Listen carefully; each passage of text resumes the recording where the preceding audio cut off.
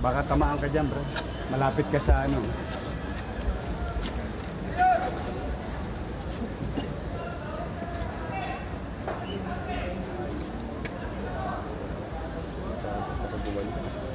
Ito, delikado. Buhay na. Ingat. Pasis po tayo sir ng crane sir. Kasi para yung kung dun daw sir ang victim, at least may alalay sir tayo dun sa may sa may slot na yun sir. Kasi ang okay, ganito gawin mo. Yes, sir. I am no engineer. Yes, sir. I am not the one head of the operation. Yes, sir. You talk to Director Angeles. Yes, sir. He is the head of the MDRRMO. He is now taking control of the situation. Yes, sir. Okay, sila muna. So you go and report to him. Yes, sir. He knows better than me. Yes, He is authorized already to handle the situation. Sir, Okay? ina-inform ko lang sir. Yes, please. Please inform him. Any information will help. Yes, sir. Please. Andyan siya, Director Angeles. Pakausap nyo to kay Director Angeles. May added information to, sayang oh. Gamitin nyo. Sige ha, Yes, thank you sir. ah. Yes, sir.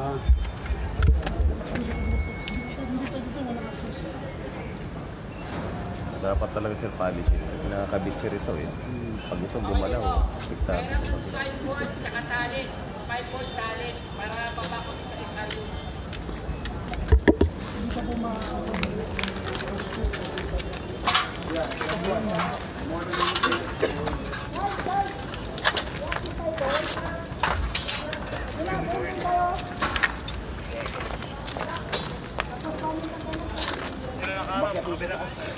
Ayun na ito taas. Nakakulay verde. Yung... Yun, baka mamaya Itinuturo niya kung nasan yung tao. medyo... Delikado yung kinakatayo na muna! Baba ka muna!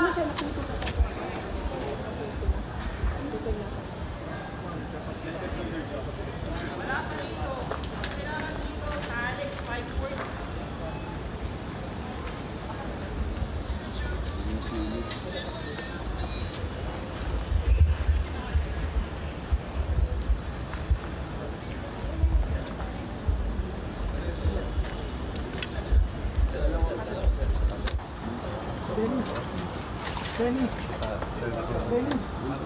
Sabihan mo pasakado na daw.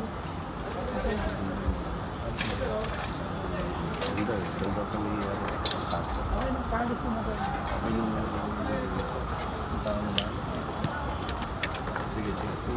Anong kailangan? Sir,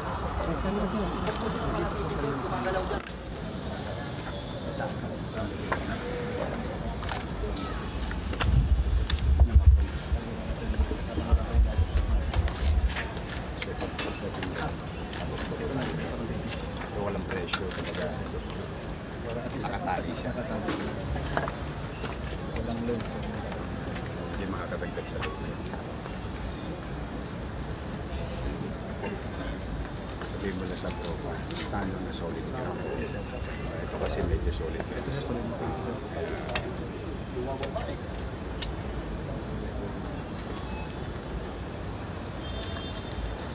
Para mabawasan lang yung nasa laman. So, lights. So, oh,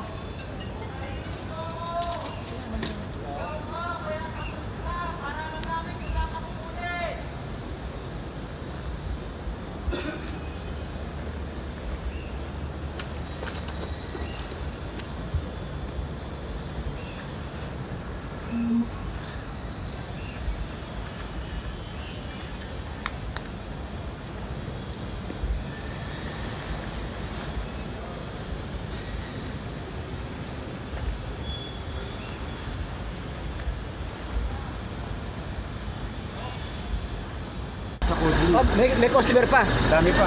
Pinalabas yun na. Lahat. Lahat na. Sabi ko, bunutin muna. Oh, Bunutin muna yung kuryente. kuryente. Para maka... Oo. At ilan pa yung naipit doon na mayor? Ang info mo? Hindi namin ma-confirm eh. Ilan? Pero may initial report na kami. Basta kami ano lang muna. Ang focus muna, mailigtas muna yung mga posibleng mga nangaipit. Meron talaga. Yun lang muna kaya kong sabihin. Ayokong pangunahan. Kung buhay pa o wala na. Kasi every minute now, mahalaga doon sa mga biktima. Eh paano So, natutuloy mo ba yung demolition niya o? We're not after to that muna. We're after muna doon sa pwede namin maligtas. Mailigtas pa. Clarification lang ba yun? Ang mag-collapse ba ito? May customer pa sa loob? May mga mayroon pa? Dito sa tabi. Sa kabila, tabing Sa tabi. tabing Buti nga, nire-renovate. pumasok ako, nakita ko. Kasi may katabi rito, nire-renovate na... Ilan pa yung possible na naisip? Hindi nga, I Hindi don't pa. want to, ayaw kong pangunahan. Hindi pa But binabanggit what yung is mga definite, ilan. meron. Kung ilan, well accounted for naman, hindi nga rin natin alam kung buhay o patay. But of course, we're after to the safety, yung mailigtas natin, yung mga nangangailangan. Mayor, ipasara niyo na po ba ito? Yung muna yung... yung muna ang... Hindi, for demolition yan eh. pero itong... Hindi, yung katabi, yung may mga consumer. Pinasara ko lang saglit. Para, kasi you can see, adjacent to that building, that one, merong isa pang Sogo. May customer pa. Pero parang delikado na yan. Well, it is not up for me to say whether delikado or not, but there is an incident. The least thing that we can do is clear all those buildings adjacent, lower than existing buildings that are being demolished. Mayor, Just to be safe. paano yung pamamaraan natin ng paghugot doon sa naiwan doon? Kasi delikado. Trabaho nila yon. Let them do their job. Clarification lang ba yan? Anong pinagmulan ng demolition ng building? MDRRM na ang namamahala sa sitwasyon. Because this is saving lives. Outmost concern namin, more than anything else later on. It's more on saving lives. Yun muna ang focus. Yung demolition ba ng building galing ang order sa city government? I will answer all those things after ma-clear natin yung mga possible na buhay pa. May ligtas yung buhay. Sige. Mamaya na tayo. Pero what happened sa initial ano lang? Kaya na sa initial. May tubigan na namin. May tao. May tao. May tao sa loob. Whether buhay o hindi pa alam. Ilan What sir yung naiwan? Hindi ko rin ma-confirm. Okay, may tao. Okay. May mga data initially, but what matter most is may tao. Sir, ilan? Yun ang ano. Sir, pero ano initial information that you have right now? Dalawa na. Nag-collapse. Nag-collapse. So ayun, habang binabakbak sir yung mga concrete, bumigay. Tama sir? Oh shit, ayan na. Ito na delikadong portion. Yung nalabas na rin na sa SIA yung mga Lahat, pati mga naka-check-in. Sir, teka lang ha. May motel pa dyan sa likod. Kasi ang una namin napuntahan yung kabila, tagusan lang ba to? Mm. So pinatigil nila yung pagtanggap. Aba, dapat lang. Pinabunot ko na yung mga dapat bunutin. Sir, kuryente na namin. Pinabunot ko yung kuryente. Interview na namin, sir. Mabilis lang. Yan lang, sir. Kuya lang. Puro tanghali lang. Sige na, sir. Mabilis lang. Kuya lang! Kailangan pa bunot yung kuryente, ayaw lumabas eh. Narinig yung binanggit mong bunot eh. Kasi siningit Sir, mo mabilis agad. lang. Okay. Sir, initial information, sir, that you got. Ano oras nangyari? 9:30, it was reported to me while we were in city also. Immediately, General Danao and I, and city engineering, and we called the attention of MDRRMO Director Arnel Angel to take over, and we immediately came up with the advanced command post, gathered more details, basic details, and now we are after to the safety of those possible ipit sa loob. So, sir, habang ginigiba siya, kasi up for demolition siya, sir, eh. Habang ginigiba siya, sir. Accident happened. Opo. Ilan, sir, ang sugatan? May initial? May isang confirm na, pero buhay.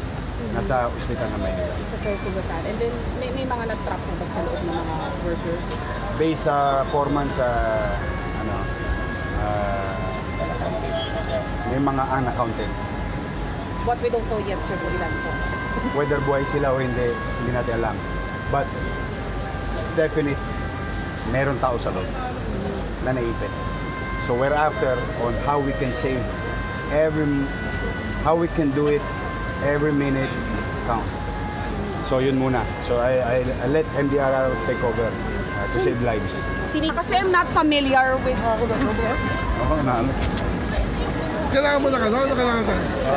Train. Okay, kayo na. Meron daw kayo dito sa Makapagalan.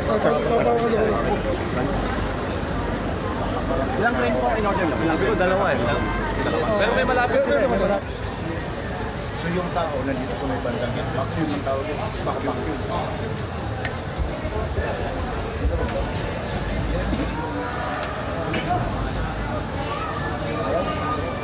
Kung yung tulog mo yan, sa sobrang pangina ko yun.